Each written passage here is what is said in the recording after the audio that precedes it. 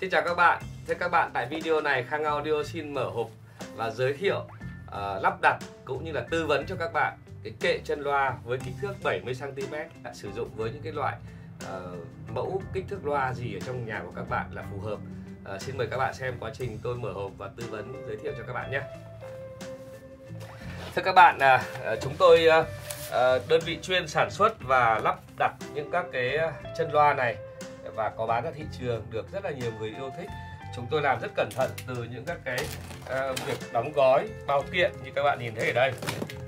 Bộ kệ này chúng tôi đóng ở trong một cái hộp cắt tông, và bên trong cái hộp cắt tông này thì chúng tôi có chèn xốp để giúp cho các bạn vận chuyển nó đến tay các bạn là an toàn, và nó tối ưu cả về giá trong vận chuyển cho các bạn nữa. Như các bạn nhìn thấy ở đây, chúng tôi đóng gói kỹ và khi đến tay các bạn nó cũng sẽ như thế này. Bộ kệ này cao 70 cm. Đấy, các bạn nhìn thế này. Nhìn cảm quan bên ngoài, đây là cái kệ mà chúng tôi làm được hoàn thiện bằng xi kết hợp giữa màu đen với một cái màu vân giả gỗ chất lượng cao và rất là bền chắc. Và chúng tôi ghép những các cái bề mặt nó lẩn cái cắm simili là bên trong, cho nên là không có cơ hội để cho các bạn làm bong được cái này. Đây là cái kinh nghiệm sản xuất của chúng tôi. Cái thứ hai nữa là các bạn nhìn thấy cái kệ này chúng tôi liên kết với nhau bằng hèm, bằng những cái máy để phay những cái hèm này và sập nó vào với nhau, sau đó liên kết bằng keo. Thì đây cũng là một trong những các cái kỹ thuật để giúp cho cái kệ này có một cái chất lượng là cao nhất. Và cái gỗ này là gỗ MDF của Malaysia. Đấy là cái ý thứ hai. Cái ý thứ ba là cái chân kệ này chúng tôi cũng đã làm rất là cẩn thận, và chúng tôi đã khoan lỗ định vị để các bạn lắp nó vào cái kệ này dễ dàng nhất. Và trên bề mặt của kệ thì chúng tôi có dán mấy cái miếng dán để chống để giữ êm là một, và chống xô, chống trượt các cái chân loa của các bạn. Bề mặt cái gỗ này chúng tôi sơn bằng sơn nước, và cái loại sơn này giúp cho các bạn là sử dụng không bị ẩm, để chống ẩm nữa.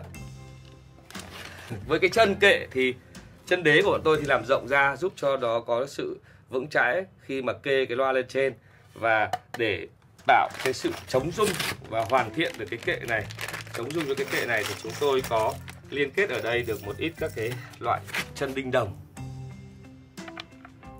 Cái chân đinh đồng là rất là tinh tế các bạn ạ, nó có hai cái mức để điều khiển. Thông thường các bạn vặn hết chặt vào là ok. Thế nhưng mà chẳng may trong cái nền của các bạn có chỗ nó còn vênh, thì các bạn sẽ hiệu chỉnh cái chân cao thấp để bằng cái vít tăng giảm này các bạn nhé. Đó. Và khi mà các bạn làm chặt, liên kết chặt, thì đây cũng là cái cơ hội để giúp cho nó chống được rung và nó tạo cái kiểu dáng rất là đẹp. Thế sau đây tôi xin lắp cho các bạn mẫu cái bộ kệ này, và tôi sẽ dùng các bạn tư vấn cho các bạn là cái bộ kệ 70 phân này thì nó sẽ dùng với cái mẫu loa gì. Cho cái vít vào. Đây. Các bạn nhé, các bạn ở nhà các bạn lấy cái tô vít thông thường trong gia đình của các bạn ấy, các bạn vặn nó vào. Tôi thì dùng vít máy. Đây. Tôi đã có để sẵn các cái lỗ để bắt vít ở đây rồi. Các bạn không phải mất nhiều công. Đấy. Tôi dùng cái vít máy tôi bắt cho các bạn xem này. Rất là dễ. Đấy, đơn giản thế thôi. Và nó đã rất là chắc chắn rồi, bởi vì chúng tôi đã định vị các cái ốc sẵn cho các bạn ở đây. Đấy.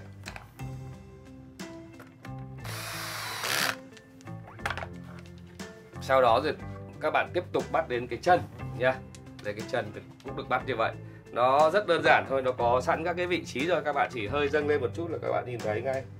Đấy, cái lỗ vít ở dưới. Đấy, bắt sơ sơ vào đây. Xong rồi ta sẽ bắt hoàn thiện bằng cái ốc sau. Đó. Các bạn làm nhé. Video nó có thể hơi dài một chút thì các bạn thông cảm giúp cho Khang nhé. Chúng tôi cũng chỉ mong muốn làm sao đấy làm cái việc này nó liền mạch từ đầu đến cuối để các bạn xem, và theo đó thì các bạn có thể kê được rất là chắc chắn lên trên cái đôi loa của mình. Và ngay sau đây thì tôi muốn chia sẻ với các bạn là với cái kệ 70 cm này là các bạn dùng có thể cho những cái đôi loa mà có kích thước là từ 30 đến 50 cm. 30, loa bookshelf 30 đến 50 cm. Phụ thuộc vào cả cái không gian các bạn ngồi. Các bạn có thể là ngồi ở trên sofa thì các bạn có thể mua cái kệ thấp hơn. nên các bạn ngồi ở trên cái ghế đầu ấy, đấy, cái to thì các bạn có thể đặt như này đấy. Và với cái loa này mà các bạn dùng ghế đầu chẳng hạn đấy thì các bạn có thể kê cái bộ loa như này. Đây tôi đang để sẵn đây các bạn nhìn này. Đấy, đôi loa Westfaden 80 kỷ niệm 80 năm. Đấy. Bạn nào mà có cái bộ kệ ở trong gia đình nhá, rồi có kệ để kê máy này, rồi đến tivi này, mà để cái tầm này ngang như này là rất là đẹp. Đấy, các bạn nhìn thấy chưa? Và thưa các bạn, đây là cái kệ mà có chiều cao là 70 cm. Các bạn có thể sử dụng cho cái cỡ loa từ 30 đến 45 cm là vừa rồi. Và hy vọng đây là một trong những cái bộ kệ tốt cho các bạn.